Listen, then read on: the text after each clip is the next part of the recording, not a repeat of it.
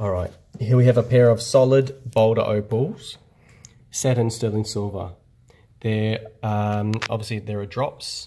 So Boulder opal forms inside a large ironstone boulder, and we've just removed one side, leaving the opal attached to the host rock. Don't get these confused with doublets. These are the real thing. Now, we love Boulder opal because you get this really nice kind of texture and rock interplay with the color. No one's gonna doubt that these aren't 100% natural. And they're a really good size. You can see me just next to my finger here. They're not little ones, but they're not overly large either. So they're not gonna pull down on your ear. They're not gonna look over the top. They're just a really bright, obvious standout, 100% natural gemstone.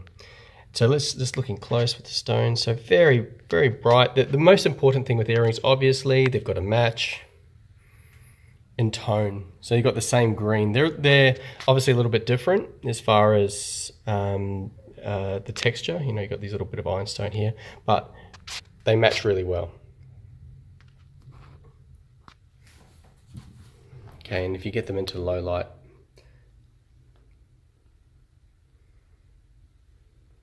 beautiful, beautiful earrings.